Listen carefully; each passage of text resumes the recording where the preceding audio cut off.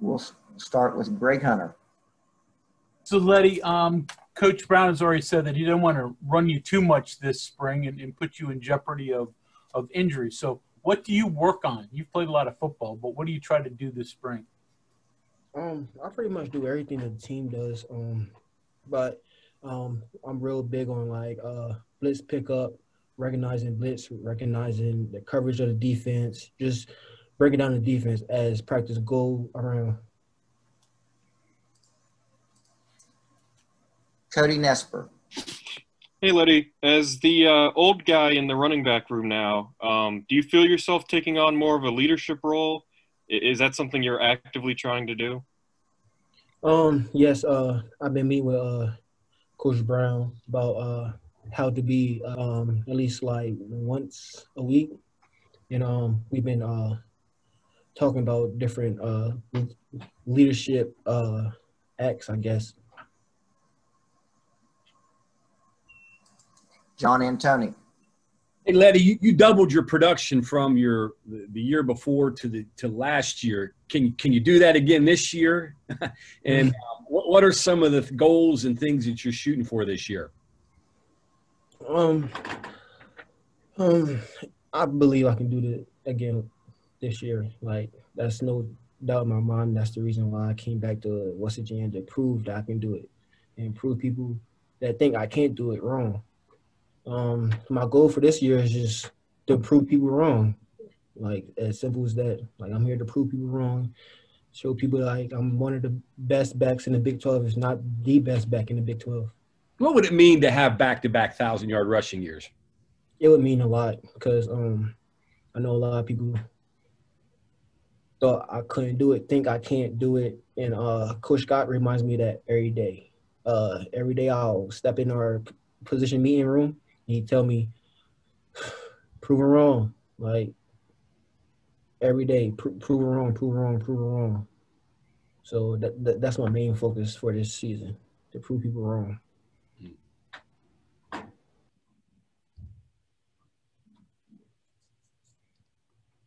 Greg Hunter. So, Leddie, you mentioned there you wanted to come back for this. So take us back to the end of last season. In your decision to return, did you really consider not returning to college? And then ultimately, why did you think it was best for you? Yes, I did have many talks with my mom and my family, Coach Scott and Coach Brown, about me either staying or going. And we all decided that the best thing for me is to stay, just because, like, I still have to work on the little things, not so much more like my running style, just like the little things, as in like breaking down the defense, recognizing the defense, route running, and catching the ball. So that's all the things that I can come back this year and show the NFL scouts that I can do that, and I can be big league back in the NFL. Hey, Leddie, we have an email question here from Bob Herzl. What does Coach Brown want out of the leader? And do you find it easy to do what he wants, or you have to push yourself to be assertive? Coach Brown's looking for somebody that's gonna call everybody out, even his friends. Don't matter who it is, they roommate, anybody. They want everybody on the same page. Just a responsible person that's willing to step up and take on that leadership role and speak to the team when the team's down, bring the team up when they're down, and stuff like that.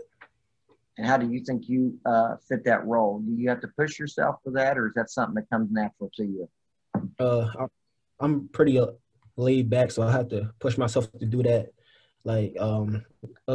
Like I said before, the meetings is him just telling me like what I did good that week in like a leadership standpoint, and what I didn't, and what I can improve on. Okay, our next question comes from Kevin Kinder. Leddie, how much more important is it for you and for your teammates to be able to work out and go through the winter program, and then obviously once spring's over, through the spring, around each other, not separated by COVID. I was thinking about, the motivation, pushing each other, the encouragement. Is that a big difference for you? Yeah, it's a huge difference. Like the whole team's on the same page. Like we're trying to come and dominate the Big 12 next year, and you can really tell in practice and the workouts that the whole team's in. It's not one person that's halfway in and halfway out. Greg Hunter. So Leddie, okay, you play coach. Look at the guys behind you in the running back room, the young guys. So what do you see from each of them? Tony's more like me when it comes to like a running back standpoint. Like he's really explosive, really strong, and can make them tough runs when them tough runs are needed. But he's coming along real well as we get further and further into spring. Spiro, he's more like a speed guy, but he can have that explosive strength. But he's a little fast. Like he think a little fast for himself. He need to just slow the game down and really break it down as it go. But I think he's gonna catch on as spring goes along as well. Back to John Antoni. Leddie, you're one of the top backs returning in the Big 12. Do you pay attention to those other guys? Who's coming back? Brees Hall, guy from Texas. You look at that a little bit, compare yourself to them a little bit? No, I'm not that type of person that feeds into all that. I'm just worried about myself, my family, and reaching my goal. So you don't pay attention to what those guys do.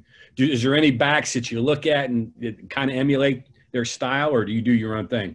As in like college backs or NFL? Yeah, either or, yeah. I really like how Alvin Kamara plays with his patience and his explosion, catching the ball out the backfield. Aaron Jones is another back that I pay attention to and try to mimic my run game after. So guys that kind of fit your style a little bit, I guess? Yes. Yeah. Cody Nesper. Leddie, you talked a lot last year about improving your relationship with the offensive line. Just how do you think, over the course of the season, how do you think that played out? And then how have you continued to do that this offseason? I feel like it played out well last season. We had a pretty good O-line last season, and the run game improved a lot. This season, I decided to start doing extra with the O-line, extra conditioning, extra lifting, whatever. We're in a big group message. We all just be goofing around in. It's just me getting to know them guys, getting to know the new lineman that's coming in, because the old lineman pretty much trust me. So that's kind of me, my act of earning the trust of the lineman that's coming in now. We will go back to Greg Hunter for our next question. Yeah, so Leddie, the last question for me. In terms of you catching the football, you've caught it a lot in past seasons, but you've mentioned you want to work on that. Coach Brown's mentioned that that's an area that they want to work with you. So how do you get better there? Can you get better there? Just working one-on-one drills with Coach Parker, the receivers coach. He's an excellent receivers coach. He just teaching me techniques for different looks that I might get running a certain route. We'll go back to John Antoni. Same thing along those lines with touches. 31 catches is a pretty good number. Is that a target number for you this year? And do you think that helps you in the eyes of pro scouts showing your versatility? Yeah, 31 is a pretty good number, but I'm looking to improve that number this coming season. And me catching the ball more will catch the eyes of the NFL scouts, because that's what they're looking for in backs now. Backs that can do it all: run, catch, block, the full package. And that's what I'm trying to show them that I can do.